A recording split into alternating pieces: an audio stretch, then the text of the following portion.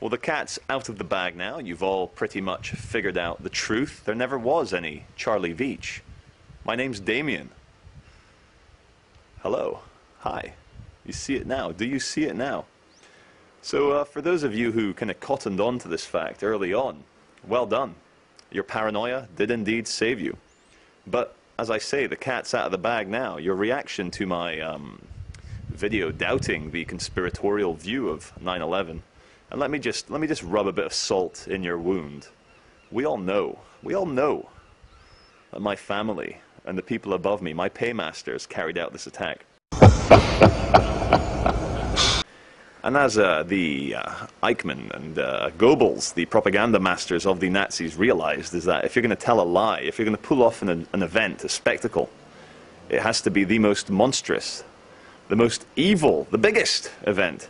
So, yeah, you're right. It wasn't enough for the planes to hit the towers. We had to bring them down. But just to kind of clarify, it wasn't thermite. We used advanced nanotechnology. We have, at the CIA and in the DARPA research facilities, we have technologies which can bring buildings down with very minimal explosions or minimal sound. For those people who think that I, Damien, got paid by the BBC to go to America on this road trip, I mean, money is of no interest to me. What interests me is fucking with your heads. Resistance will never stop. Human liberty will never stop. We're going to defeat these parasites. They don't deserve the earth. They don't deserve to control human destiny. I don't believe any of it. They've been proven liars over and over again. They call you a conspiracy theorist if you question liars. You know, I told Paul Watson about a year ago, I said, stay away from this particular activist. He's got psychopath, sociopath eyes. Because they see you as prey. They think it's a big joke how they manipulate you.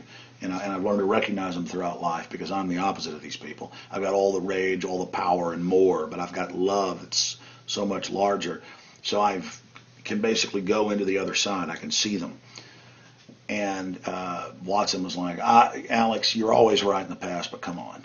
Then he wanted to go to Bilderberg with this person, and I said, no way. I said, they're an operative. They're going to turn against 9/11 truth, everything else. And Watson called me and he said, I can't believe you're right again. How the hell do you know this stuff? Because I don't just say it about everybody and then I'm right sometimes. I'm always with precision. It's a gut instinct. Over the years, I've just haven't followed my instincts. Now I do because they're never wrong. They're going to try to call us heretics. They're going to have people that march in and claim, I was a truther, but now I'm not. And they're going to do this over and over again because they're desperate, because their favorite tool of staging terror attacks, then posing as saviors as a pretext to enslave the sheep isn't working anymore. The system is panicking.